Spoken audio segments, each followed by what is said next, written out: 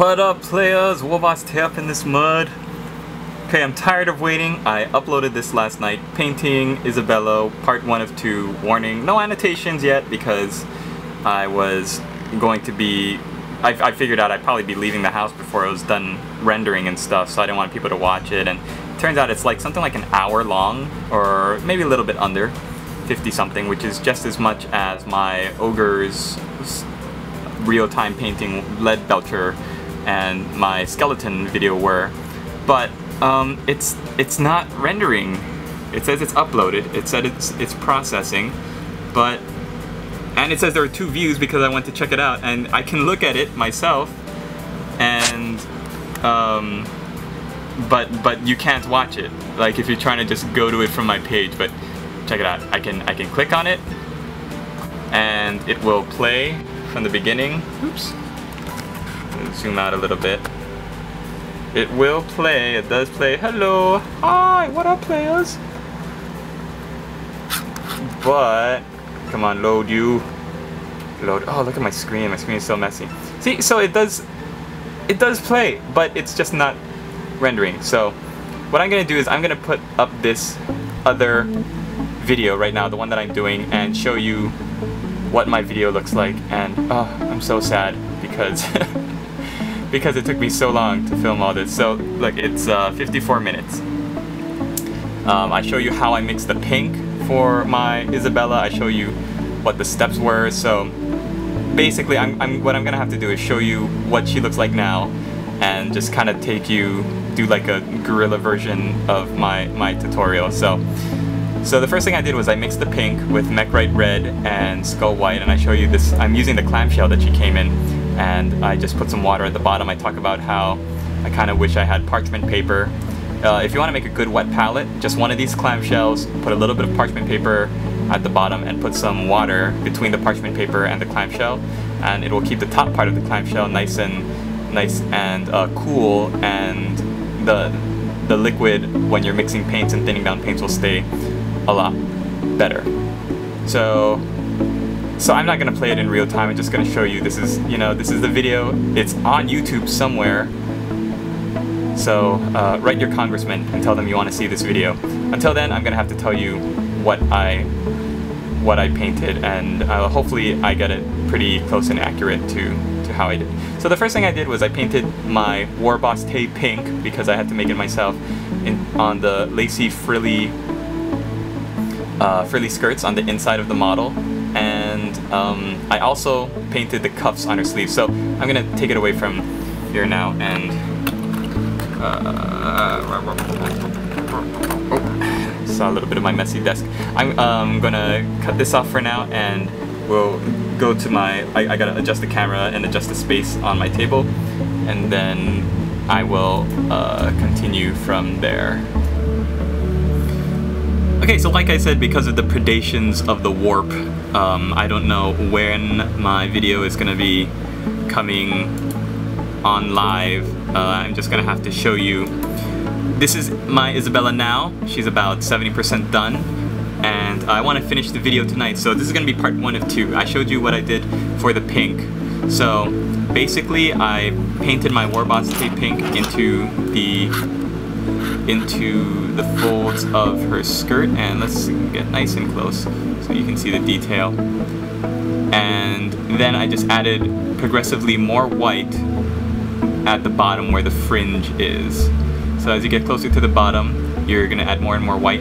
And then I shaded the pink at the top where the folds are, where each of the folds are. I shaded that with Leviathan purple. So right where each layer meets the next layer down. Okay, then for the... I also painted... You're gonna have to paint her thong there, her little frilly thong, with that same pink, and highlight it up with more and more white. And you're also going to be painting the frills of her cuffs. Sorry, I'm looking at the monitor on screen, so it might go out of focus. So you see the cuffs for the 2 sleeves are the only other parts that are pink. These cuffs right there. Also, after the pinks were done, then I painted white. So I highlighted up the white of her frilly underskirts. at the bottom where all the holes are, where it really looks like lace. And I'm gonna probably add a little bit more white, and then I put white as the frilly trim of her of her thong. So after the pink and the white, then I decided to do the skin, I believe, which is Deneb stone. So you see her legs showing on either side, right there, and then also her lady bits up here. Got all of that in Deneb stone. You're also going to paint the hair Deneb stone as well. So all the way across, even in the back of the spooky spinal column, which I decided to paint in metal. So Deneb stone for all the skin and all the hair. And then to shade the skin, I did a mixture of really watered down Leviathan purple and Ogren flesh.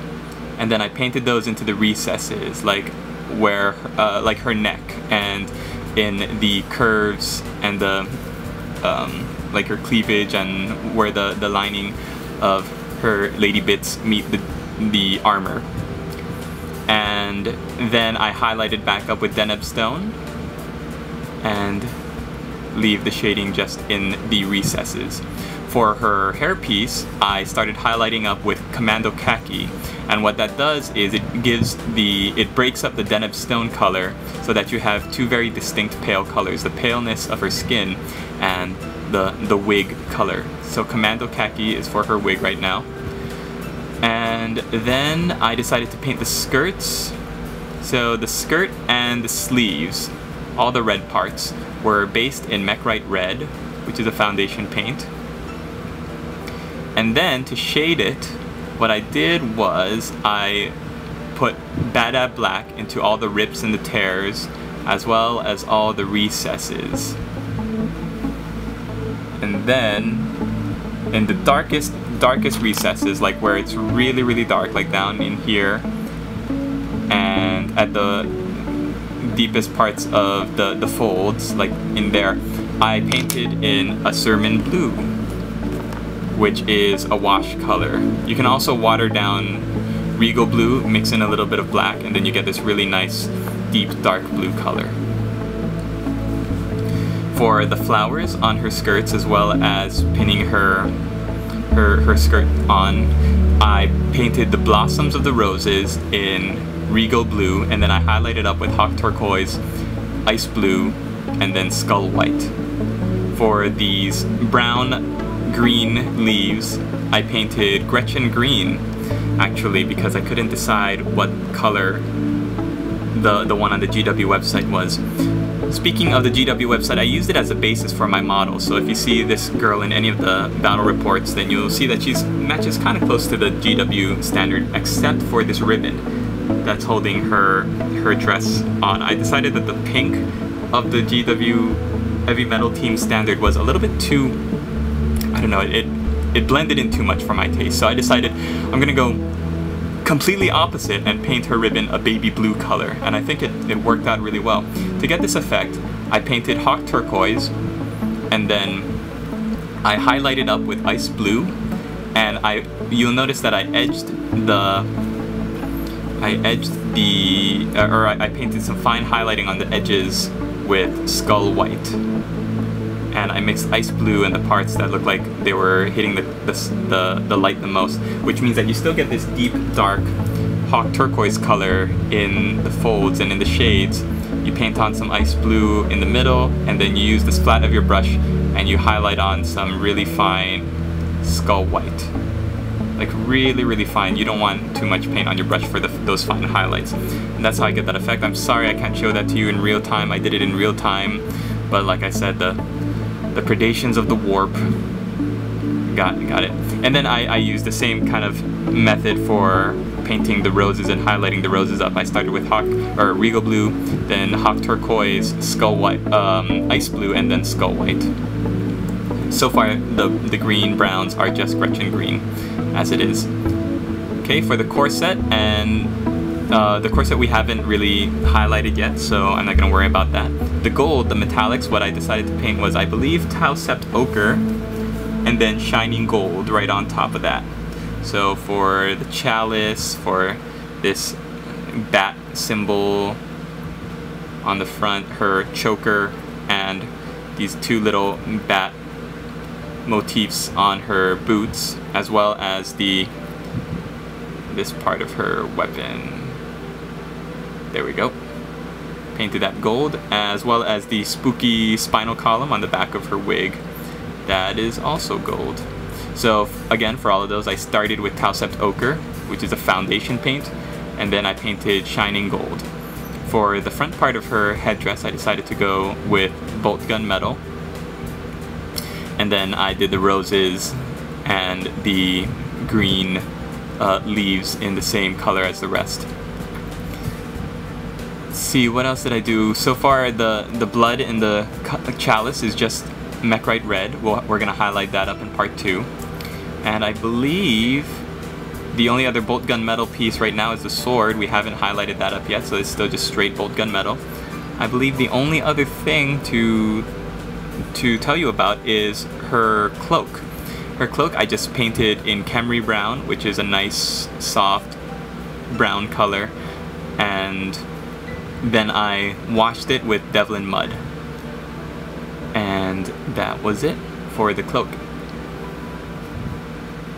So the next steps for part 2 of 2 is we're going to continue highlighting. We're finally going to get to highlighting the armor, the blacks of the armor, and we're going to finish highlighting, or washing and highlighting the gold, and doing the gemstones, finishing the blood in the chalice, painting some makeup on her, and that will be it. So this is the redux of my Isabella painting, part 1 of 2. I'm really sorry that I can't show you the real-time one. Hopefully one day, like the Tiger Claws Space Marine chapter, the video of part 1, how to paint Isabella von Carstein in Finecast will make its way out of processing and be up there for all your viewing pleasure. But until then, sorry, you're gonna just have to listen to the colors that I used. And if you have any questions at all, let me know. I'll put up annotations, but the only difference I can see in this video really is that I didn't show you the actual paint pots, because I put them all away to clear space on my desk, and you know, it's just a hassle to get them all out, and heartbreaking because I'd already painted so much. But the most fun you're gonna have in the beginning, I think, is mixing up a pink color, your pink color, and using different quantities of paints to mix. That was a lot of fun for me. My War Boss Tay Pink. I think Games Workshop used to come out with a pink color, but if you don't have that, it's a lot of fun to mix your own as well. So I hope you'll stay tuned for part 2, the thrilling conclusion when we finish our Isabella von Carstein model, and we'll see you then.